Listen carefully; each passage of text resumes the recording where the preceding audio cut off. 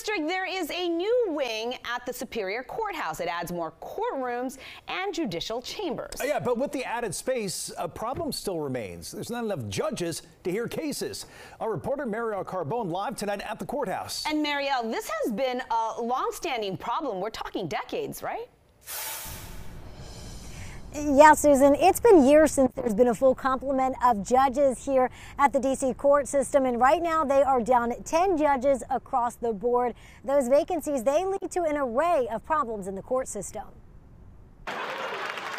As the D.C. Superior Court celebrates one victory, the addition of 6 new courtrooms, a major challenge still exists: judicial vacancies. It's been like playing whack-a-mole. You solve one problem, another one pops up. And Judge Anita Josie Herring is the outgoing Superior Court Chief Judge and says the vacancy rate is a major issue. We have a responsibility to the public to dispose of the cases that come before us. Right now, there are 10 judicial vacancies in the D.C. court system, 8 in Superior Court and 2 in the appeals court. The lack of judges, paired with an increase in crime, is leading to a backlog in trying and closing cases. According to the D.C. courts, the average age of a criminal case is 200 days higher than in 2019. I must note my deep concern with the long-standing judicial vacancy crisis. The holdup comes in the approval process, with the Senate responsible for confirming D.C. judges.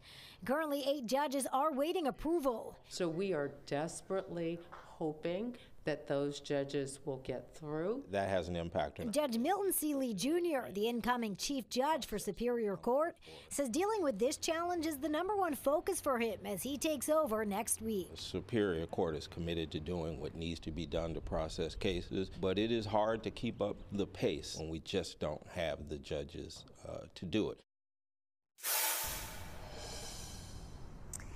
And Congresswoman Norton, she did put forward some legislation to try and speed up this process, specifically allowing judges to be appointed after a congressional review period instead of Senate review and approval. But that bill, it is still waiting in committee. Reporting live downtown tonight, I'm Marielle Carbone, DC News Now.